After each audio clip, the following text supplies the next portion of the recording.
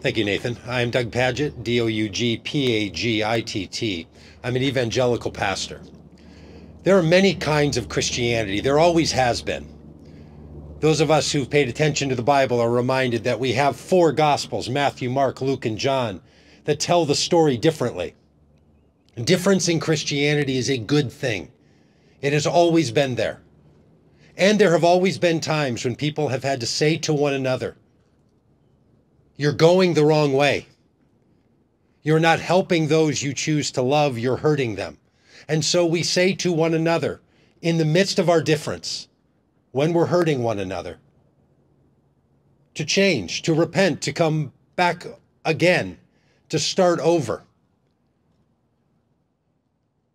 As Reverend Nathan said, Franklin Graham is a Christian, and I am a Christian. He is an evangelical.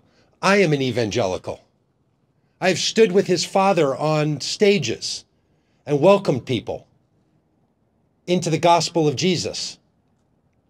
When Franklin Graham allows people in his communities to say things about migrants on this border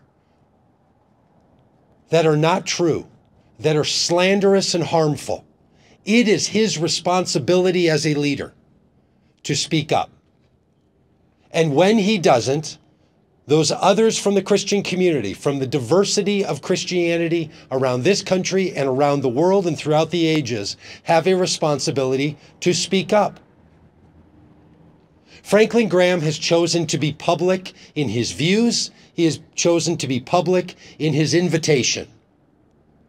And I want to remind him that he can walk across the street from the stadium where he will stand up and speak to Casa Alitas, a refugee shelter where he can sit down and listen to what the experience is of people who are seeking to enter this country, the struggle they live through because of the policies of our government that are supported by the people who choose to listen to Franklin Graham.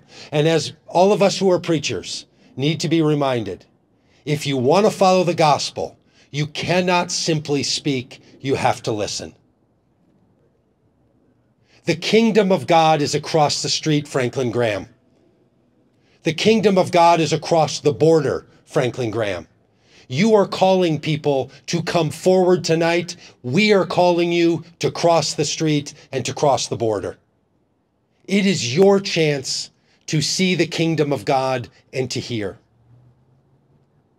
We take you at your word that you're a man of faith, and we invite you to act on it. It is your responsibility as a leader who will use your name to invite people to the gospel to take seriously the name of the one that you say you worship.